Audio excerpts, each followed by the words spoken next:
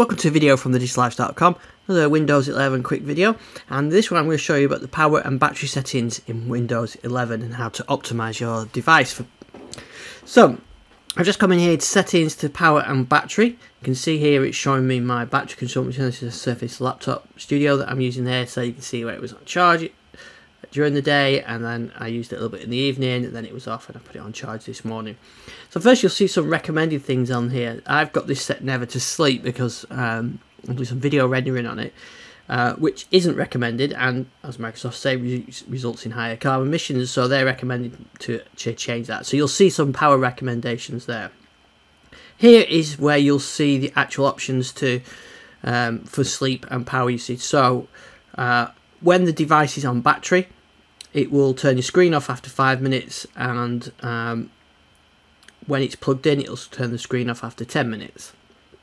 When the device is on battery, it'll put it to sleep for 5 minutes. If it's plugged in, it never goes to sleep. And that's like I use virtual machines and things like that, so sometimes I don't want it to go to sleep. But actually, for power usage and best practice, you probably should have it set so it goes to sleep, so it's not wasting power. The next one you've got is some power modes. So recommended is a balanced performance, but if you're doing some processor intensive stuff frequently, or maybe you've got an application that doesn't like power saving, then you can put these on. I find I leave it on recommended, and it works fine. I use video rendering and it gets all the CPU it needs when I'm doing that, or music applications, so I leave it on recommended.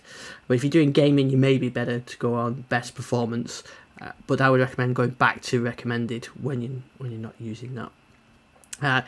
So other battery info you've got there, you've got battery saver, turns on at 20%, so once your battery drops below 20%, it'll automatically kick in battery saver, which lowers the screen brightness, reduces the CPU power, gives you that little extra battery.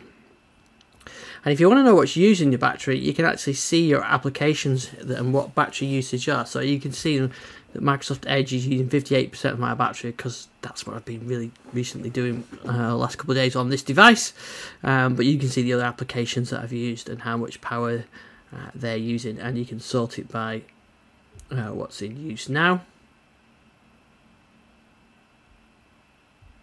So you can sort it by in use, what's in running in background, or by name.